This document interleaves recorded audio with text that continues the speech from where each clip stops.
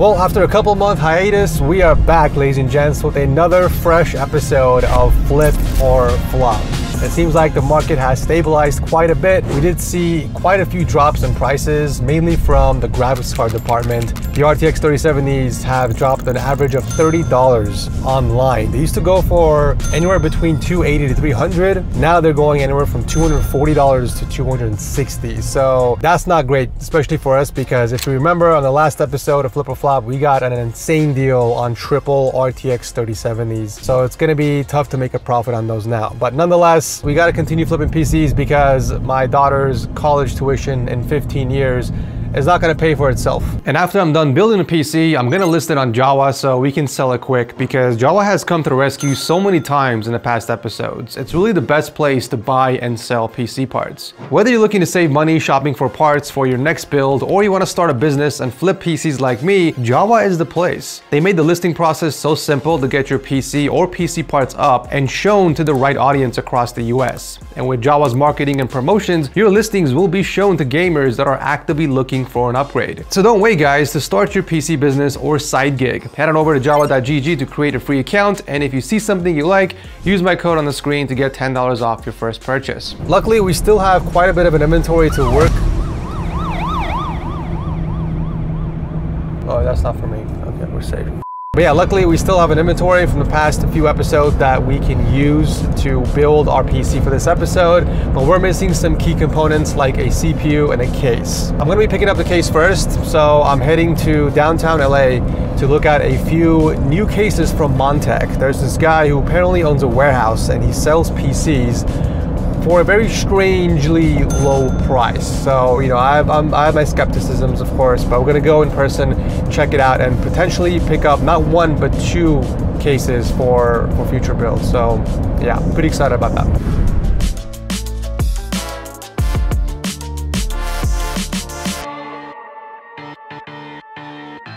So it's only, you guys only have Montech cases?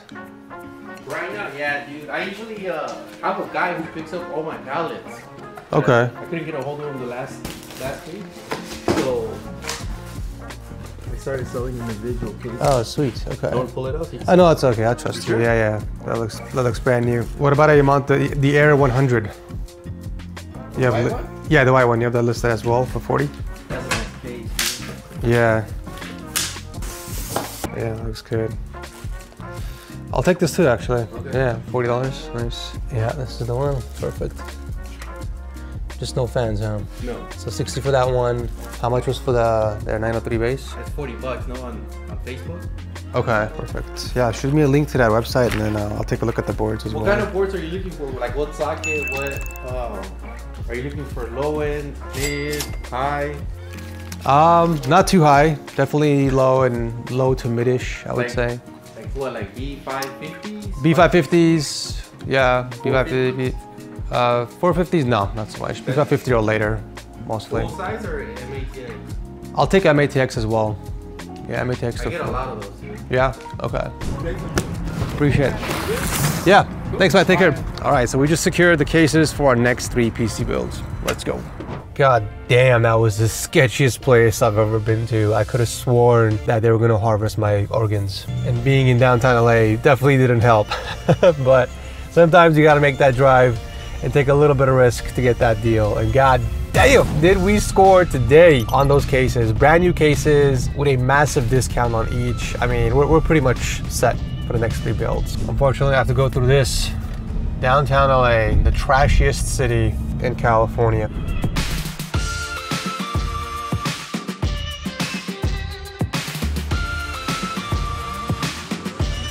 All right, we are here to pick up a power supply next, specifically an EVGA 850 watt semi-modular. He had it listed for $70. I talked him down to $60. He wasn't budgeting from that, which, you know, I'm okay with. I can't find the original listing anywhere online for an 850 watt, but the 750 watt GQ is going for $140 brand new retail. So I would imagine the 850 watt is going for $150, I would say. So even if we snag this for $70, we're getting it for pretty much more than half off.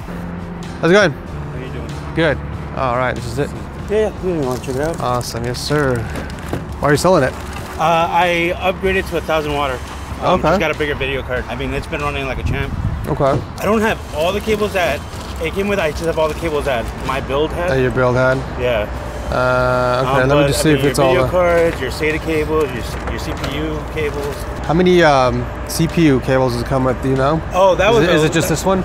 Yeah, because I only had a 5600 on it on a Ryzen. So I didn't have that plus 2. I see. Dang, there's a lot of VGA cables. What the heck? Well, those I did have like in the drawer because I thought I might use those later, but. Okay, this might be a problem because the board I'm using has dual 8-pin. That's why I was going for a higher watt power supply. Is there any way you could do 50? This way. Yeah, just because I'm missing this one. Okay. Yeah, I understand. So 20, 30, 40, 50. There you go. Cool. Well, thanks, man. No worries. Appreciate it. Take care, man. Have a great day. Bye-bye. All right, last but not least, we're heading out to pick up our memory for the build, a 32GB G.Skill kit, which you had a listed for, I believe, $90. I went and talked them down to $70 because it didn't have RGB, which I wasn't wrong. You know, people are selling their Corsair Vengeance RGB DDR5 sticks nearby for $80. So I could technically spend $10 more and get the RGB version. So I feel like, you know, $70 is more than fair. Don't forget, guys, I picked up these same sticks like a few episodes ago for like $40. So like, this isn't the best deal by any means, but it's still a deal nonetheless. And supply is very, very limited currently during the holiday season.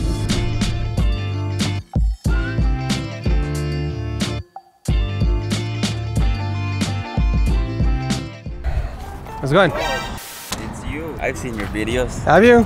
Yeah. I think you got the wrong guy. No, I got the right guy. Actually, I don't know, man. We go every year, but we'll see. We'll see. I always say the same thing. I saw you wearing like those candy thing, and I'm like, that's a regular right there. there. Oh yeah? Yeah. You go? I do. That's 60. Oh, that's 65. Let me just give you the change. They're all scattered. Sorry. Why are you selling the sticks? If you don't mind me asking. I upgraded my girlfriend's PC, and I got the CPU from Micro Center. You know how they give you the bundle? Yeah. Okay. Yeah. So I didn't need it. You didn't need it. Oh, okay. Nice. So these are new then? They're new. Yeah. Okay. Cool. Sweet. Well, appreciate it, man. All right. Cool. Hopefully, I'll see you at EDC one day. Yeah. You know, it's not every day where I wake up super early to go buy PC parts, but this is an exception I have to make because it's a really good deal, and I'm afraid that if I wait till the weekend, someone else might grab it before me. This guy is selling a Ryzen 7 7700 Non-X without the cooler. Forget this, $160. It's only been used for 3 months, according to the post, but this is the final piece I need for the build, and honestly, I'd wake up at 4 a.m. if I have to. A brand new 7700 Non-X without the cooler goes for $240 on Newegg. So we're saving $80 on this CPU, which is a killer deal, especially considering I just can't find the CPU anywhere else in the marketplace right now, guys. I've been looking for a full week on both Facebook and on OfferUp, and I just can't find any good deals. Everybody wants $240 or $220 for their Ryzen 7, and I just can't afford that. We just can't buy a CPU at that price because it's gonna eat into our profits. So yeah, I'm driving 20 minutes down to North Hollywood to check out the CPU and potentially buy it.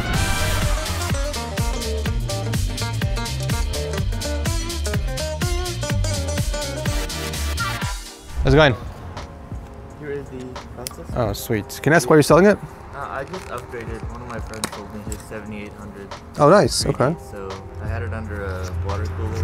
Oh, that's right. You have a 240 in there. Nice, cool. I gotta ask, man. Since I drove down here, would you be willing to do 150 if possible? You know, normally I would, but I had a lot of people ask me that. It's already priced really competitively. Like, okay, no, you're fair. It's fair. It's fair. Listings and I got 200 here. there's 40. Sweet. 20. Okay, yeah. Thanks, man. Appreciate Cool. it. Thank you very much. Take care. Have a good one. Okay, look, guys, I have to negotiate. I have to always negotiate no matter what, okay? That's the whole point of the series. I have to buy used parts cheap so I can flip it for a profit. The lower I can buy the parts, the bigger the profit is, and the profits go to my college, to go to my daughter's college fund, okay? And I see these comments in every single one of my videos where I show up with a Cybertruck just to lowball the guy by like $5 or $10. You can't hate the player, guys. It's all a part of the series. If I was buying something for myself outside of the series, I don't negotiate. I always go for the asking price, if it's a good price, of course. But you know, for the series specifically, I have to negotiate every single time. So I'm sorry if it rubs some of you guys the wrong way, but I have to negotiate every single time. All right, I would say that was a very successful run, but we do have all of our pieces for our build. I think I'm gonna go with the black and red case for this one because we do have mostly black components, and the red is gonna make it pop just enough to where it sticks out, not only on the listing, but also in person. I do wanna keep the Pro 95 for an all white build for the next episode, but yeah, let's get to work, put this together so we can figure out how much money we can make off of it.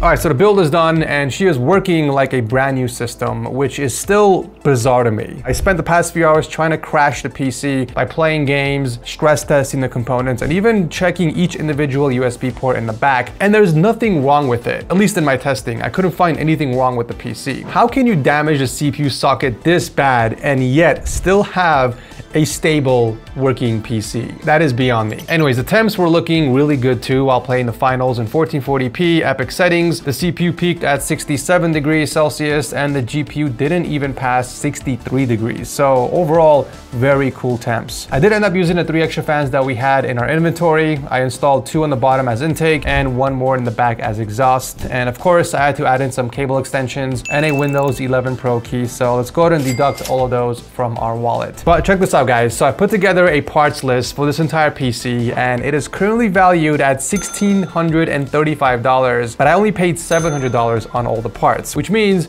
we have a huge profit margin here. I did list all the original retail prices on here, except for the graphics card, of course. I did go on eBay and looked up the RTX 3070 gaming trio prices, but I filtered them by sold listings to see how much people are actually paying for the card. And the cheapest I found was $300, so that's what I listed for. The motherboard being priced at $380 MSRP is what's going to hurt this build because no one is putting a high-end motherboard in a mid-range build. I mean, a cheap B650 motherboard from MSI would have sufficed and it would have kept the overall MSRP price of the PC down. So we have to drop the sale price quite a bit if we want to sell this quickly. So I think we drop this to $1,200 and see what happens. I mean, that's still a $500 profit, which is the most we'll make in the entire series if I managed to pull this off. I'll go ahead and list this on Java as well, just to increase our chances, but honestly, I think we might have a bit difficulty selling this because of the damaged pins. I have to make it clear in the listing that the CPU socket pins are damaged, despite the PC working completely fine. The buyer always has to be aware of any visible damages to the PC. I have to maintain transparency and honesty in all the listings, so yeah, with that said, let's go ahead and list this and see what happens.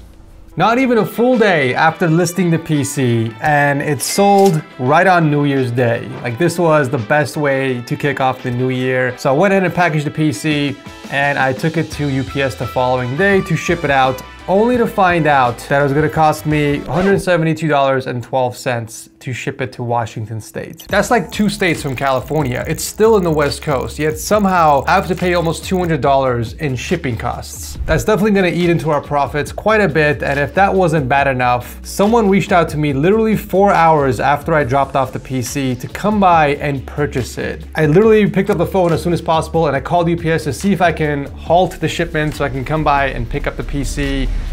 But unfortunately, the UPS driver already picked it up a few hours before, so it is right now currently on its way to Washington. If I was just patient for one more day, I could have avoided the Jawa seller fees and I could have avoided the shipping costs altogether. But it is what it is. I did list it on Jawa for $50 more to compensate for the seller fees, and I did charge an extra $50 for shipping. So in reality, I did sell the PC for $1,300 instead of $1,200. But after the fees and shipping costs, my take home was only $1,010. I know I shouldn't be complaining because we still technically made $300 in profit. That's about a 30% profit margin, which is more than what we are aiming for in these videos. But in the future, I'll definitely be a bit more aggressive on the shipping costs. I mean, I still got lucky that it was in Washington and not in New York.